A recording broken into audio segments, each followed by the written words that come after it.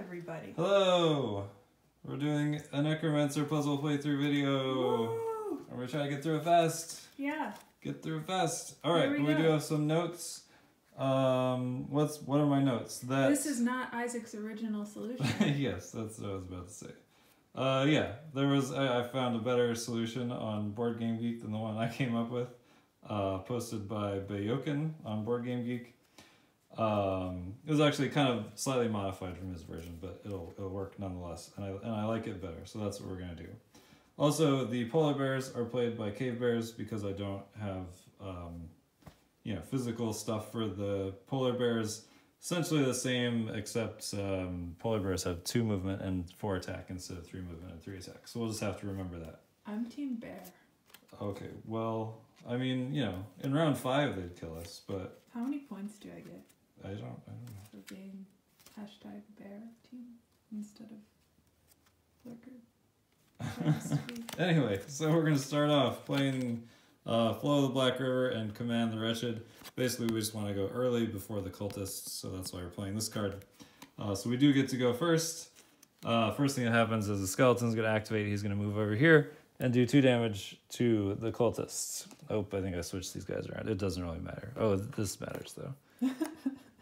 There we go. Okay. Then we're going to do Command the Wretched. We're going to have the skeleton move 1 space in that direction and do 2 more damage to the cultist.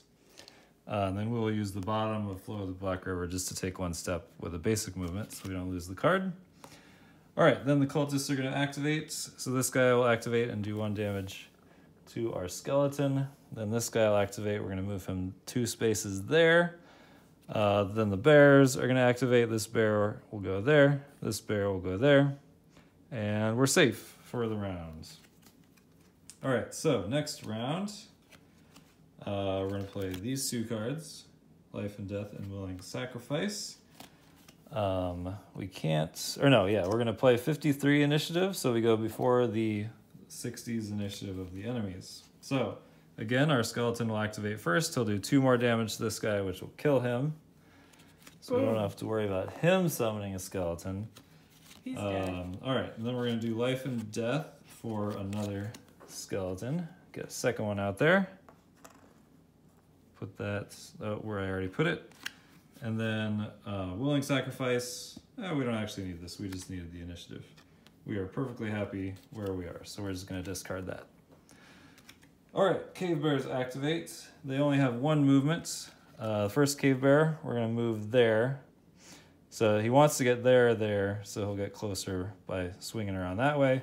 This bear will move into the corner and he'll attack our skeleton, which will kill the skeleton. Boom. Smash. Ooh, Smash. Alright, and then the cultist will activate, so he's going to summon a Living Bones, which we will put right there, and then he'll take 2 damage. And that is the end of the second round. Alright, so we have to do a long rest. No, we have to do a short rest. That makes a lot more sense. We are going to get rid of... I think it was Command the Wretched. Let's get rid of Command the Wretched. Probably not going to matter. We'll figure it out. Alright, so then we're going to play our cards again. We don't need to go before the cultists. We just need to go before the Living Bones. So we're going to play these 2 cards, Willing Sacrifice and Damned Horde. Alright, so the cultist is going to go first. He's going to do an attack 1 on the skeleton, and then he's going to heal 1 damage. Alright, and then we get to go. The skeleton will activate and do 2 damage to the cultist. And then... That's right. Okay, so then we will activate. First, we're going to have the skeleton move 1 space in that direction with Willing Sacrifice.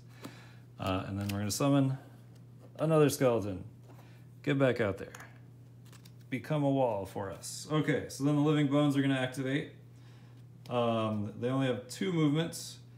So they can't get like all the way around here to attack 2 targets. So they're just going to stay there and do 2 damage to the skeleton that we just summoned. So everyone's still alive. The cave bears are going to activate, but they have no movement and they're not next to anybody, so they're not going to do anything. So good for us. All right, last round.